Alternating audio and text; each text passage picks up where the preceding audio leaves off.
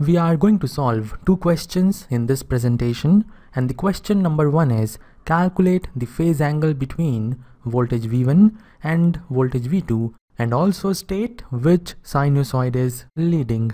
Voltage V1 is equal to negative of 10 cos omega t plus 50 degrees and voltage V2 is equal to 12 sine omega t minus 10 degrees, and we are required to find the phase angle between V1 and V2, and also we are required to find out of V1 and V2 which voltage is leading.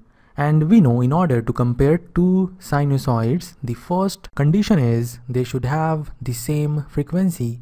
V1 is having the frequency omega and V2 is also having the same frequency, that is omega. So both V1 and V2 have the same frequency, and hence we can say that the first condition is satisfied. Now moving on to the second condition, they should have the same form. V1 is a cosine function and V2 is a sine function, and hence they don't have the same form. The third condition is the amplitudes of the two sinusoids must have the same sign. Either they can have the positive and positive sign, or they can have the negative and negative sign. In our case, V1 is having the negative sign, but V2 is having the positive sign, and therefore the third condition is also not satisfied. And therefore it is very much clear that we cannot compare V1 and V2 with the forms given in the question. We can either convert sine to cos, or we can convert this cos to sine with the same signs in the amplitude. And we know that if there is a function Vm sine theta, and if we perform the right shifting by 90 degrees, we will have a new function Vm sine theta minus 90 degrees, and this function is same as the function negative of Vm cos theta. And when you compare negative of Vm cos theta with V1, which is negative of 10 cos omega t plus 50 degrees, you will find Vm is equal to 10 and theta is equal to omega t plus 50 degrees.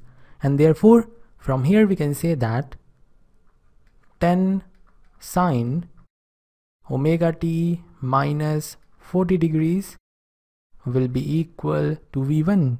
On putting theta equal to omega t plus 50 degrees here, we will have omega t minus 40 degrees, and this function with 10 as Vm and theta as omega t plus 50 degrees is equal to V1, and therefore this function with the same values of Vm and theta will also be V1. Now when you compare V1 and V2, you will find we have the same frequency, we have the same form, and also we have the same sign in the amplitude, and therefore we can compare V1 and V2.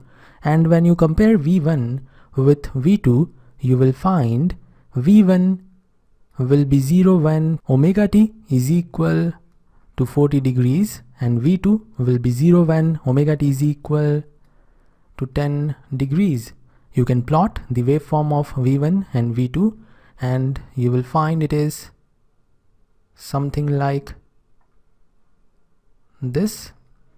You can continue, and on comparison you can see that there is phase difference of 40 minus 10, that is 30 degrees, and this is the plot of V2 and this is the plot of V1, and you can see that V2 is leading V1 by 30 degrees. So this is all for question number 1, and now we will move on to question number 2. Vt equal to 5 sine 4 pi t minus 60 degrees is our signal, and we are required to calculate the amplitude, phase, angular frequency, period and frequency of this signal. We have Vt equal to 5 sine 4 pi t minus 60 degrees. When we will compare it with the standard form, we will have Vm, which is the amplitude, is equal to 5. Omega, which is the angular frequency, is equal to 4 pi, and the unit will be radians per second. Phi, which is the phase, is equal to 60 degrees. And we also know that the time period is equal to 2 pi divided by omega. From here, t will be 2 pi divided by 4 pi, and this implies the time period is equal to 0.5 second. So we have calculated amplitude, phase, angular frequency, period, and the only thing required to calculate is frequency. And we know frequency is equal to 1 over the time period, and therefore frequency is equal to 2 Hertz. So this is all for question number 2, and now we will move on to the homework problem. This is the homework problem. Read it and then solve it, and once you have your answer, post it in comment section.